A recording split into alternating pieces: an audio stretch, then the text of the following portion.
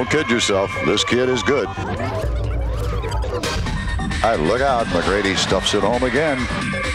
I know everyone knows he's a great player, but I don't think people know what type of player he is, really. I mean, he's an unselfish shooting star. He can get you 30 points, 40 points. He can also get you 10 and 12 assists a night. He can defend the best offensive player on the team. It's stolen away by McGrady. He picked his pocket on the way to the hoop. A complete team guy, and it's really nice because he's so young. You know, I think that's what people forget over everything. The guy's 22 years old, 23. He's not close to his prime.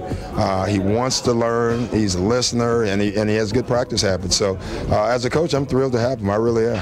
Oh, does he have a variety of shots? Does he ever? My goodness, that was not an easy shot he just made. I'm at a stage right now where it's time for me to just lead a team and just be the leader and be that go-to guy and be that guy that, takes over at the end of the game.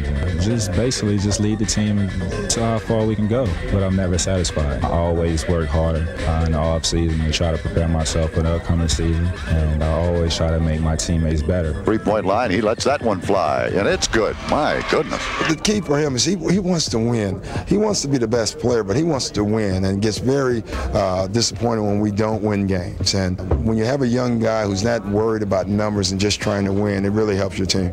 This kid is an athlete. Yeah, sky's is the limit. I have a deep passion for this game. I'm definitely not going backwards. A good head on my shoulders. I'm surrounded by good people. What makes it so special, I got great teammates that challenge, my ability for me to bring out my ability every day at practice. So that's always good. So I have no other choice but to get better. I don't want my teammates, looking at me as I'm just trying to take care of myself or be a selfish player or just thinking about myself. No, I want them to know that I'm there for them, and I hope they back me up.